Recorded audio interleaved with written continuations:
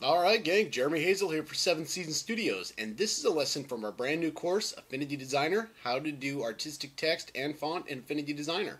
So if you like this lesson and you want to learn more about Affinity Designer, go ahead and check out the link below for an exclusive offer for our YouTube folks. Other than that, let's go ahead and get into here and start rolling those credits. Alright, let's create something.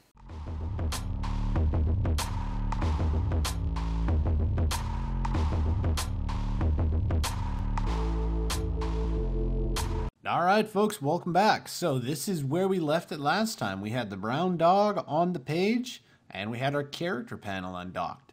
So now I want to introduce you to the three-step process that I use in order to get my text straight. So it's a little bit counterintuitive to the way that these adjustments are set up.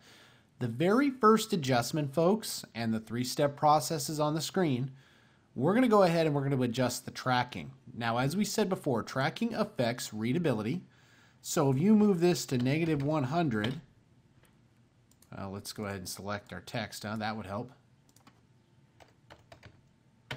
Notice how it gets super jumbled up. So we're going to go ahead. I like to adjust mine at about a -15. Okay, gives me ample room between these.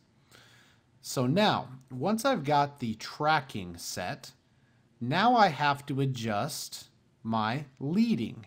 So again, with both of them selected, I can come up here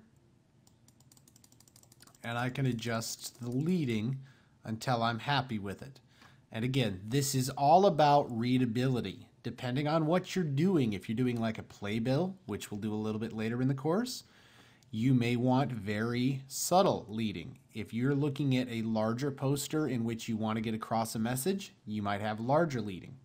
So, step 1, tracking. Step 2, leading. Step 3 is going to be kerning. Now, you're going, okay, what is kerning? Kerning is a fancy $7 word way of saying spacing between letters, and kerning is found right here. Now you see how we've got both words selected? If I go to my kerning options, it's all grayed out. That's because kerning only works when you have a space between letters. Now, this is where we're going to bring in these areas here. Kerning is an art form, folks. It is not perfect, and I'll guarantee you that it is a skill that you will just have to develop, and by no means am I perfect at it. So, here's some general guidelines that you might find. In areas where there are two hard lines, let's say there's an L and an H, you would have the maximum space for kerning. So I'd bring this over, and you'll see here, if I'm going to kern using these templates, I'll grab the area in between these letters, and I will then turn up the kerning until there's space in between them. Okay, so if you have solid to solid or straight line to straight line, there's a maximum amount of kerning allowed. Now, the yellow template here applies where you have, say, a round shape like this O and this L. It's subtly a little bit smaller in space.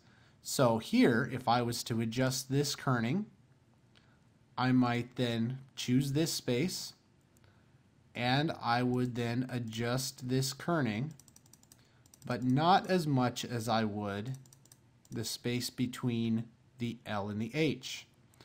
And then lastly, where you have two round spaces, you want the least amount of space. So I would take the template over to here where I have two round items, and then my text tool selected, I would select my kerning and I would hand kern it until I got to here. So this might be, I'll go ahead and move these templates over here, an effectively kerned piece of text.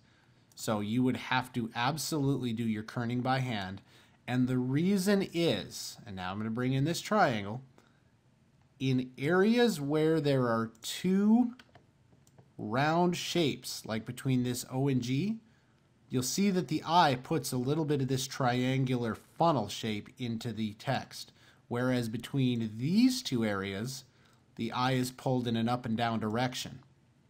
Okay? So kerning is the last step. In order to kern effectively, have your tracking set, have your space between your text set, which means you're leading, have your font set, because the font will make a difference, and then you go ahead and kern. Now, one of the best resources that I have for you is a site called Kern Me. This is a fun little game here. So, get started, drag the E inside of here, and this is really cool now. What they've done here, it's actually super cool. They've taken 4 letters, and you'll see here that you're supposed to hand kern the distance so that you're almost guessing at how wide this should be. So you take your best shot at hand kerning all the letters. So this is the A and the V. And then once you're good, you go ahead and hit compare, and then it will tell you on a scale of 1 to 100 how effectively you did it in terms of this line being where it needs to be. And the words get progressively harder. So notice you can't adjust the T or the E. That, my friends, is that tracking.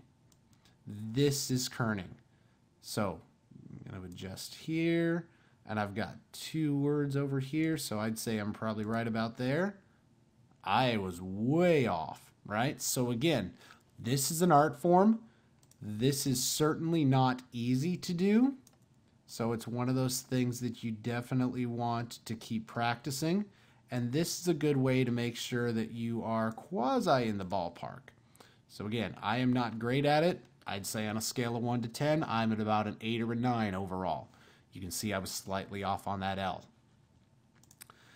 All right, so that's a little bit about kerning, and I want you to really get this 3-step process down.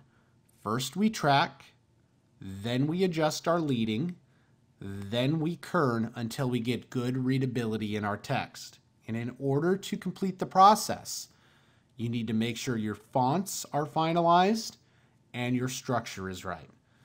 All right, folks, let's go ahead and get into a challenge here, and we'll see you in the next one.